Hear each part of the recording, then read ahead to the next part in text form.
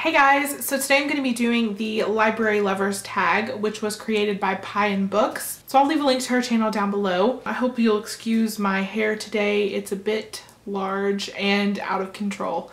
So yeah. Question number 1, how often do you visit your local library? Usually Saturdays are my day to go to the library and pick up books that I've been putting on hold throughout the week. So it's at least once a week for me. Question number 2 is one that I'm going to have to read straight from the list here because it's a very long question.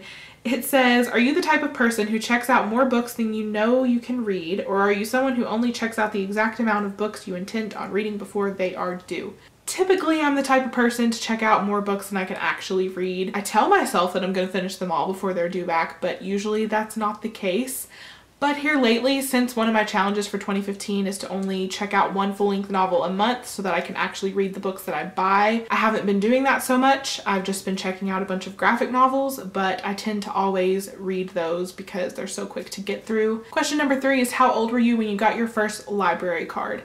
I was very young. I had just recently learned to write in recent years because I remember having to sign the back of the library card and I was like, Mom, my handwriting's not very good, but I signed it anyway. And I've had a library card ever since then. There's been years since then where I never checked out a single book because I went through phases where I would read a lot when I was younger and where I wouldn't, but I did have one starting at a very young age. Number 4 is, do you go to your library looking for a particular book or do you just check out whatever piques your interest? For me, I usually just go and pick out whatever looks good to me, but like I said, I do put books on hold all the time, so I guess I'm kind of both. I do go to pick up a specific book that I've put on hold, but when I go browse, I'm not typically looking for a specific book. Number 5 is, do you use your library to check out just books or do you check out audiobooks, DVDs, etc.?